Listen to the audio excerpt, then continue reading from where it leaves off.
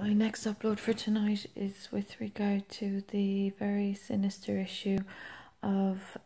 patronage and the obligations of the state to respect the patronage of a country, particularly in a democracy. So, as I've mentioned in all my previous uploads, I'm of royal bloodline up Fernan and O'Higgins and O'Regan. My heritage has been violated in a treasonous attempt, and the government has been made aware of all of these matters since 2017. The issue of individuals in my proximity that are disturbing the peace and that are liable for slander and that are repeat offenders is very serious for any royal to be tolerating without the obligations of the government being fulfilled.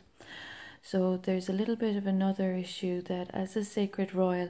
there's been a few humorous and nonsensical hypotheses of guilty politicians in Dáil Éireann with regard to the origins of my experiences that they wouldn't be in a position to discuss. So this situation is quite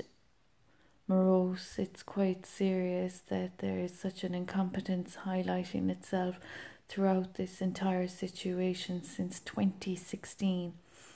when offences commenced. So with regard to the government and its obligations that it hasn't fulfilled, this is for the attention of the United Nations with regard to the disrespect in my role in legislation and the disrespect to my role as an educator with a clean track record, and the disrespect to my child and my farm holdings and property in County Kerry that the government is fully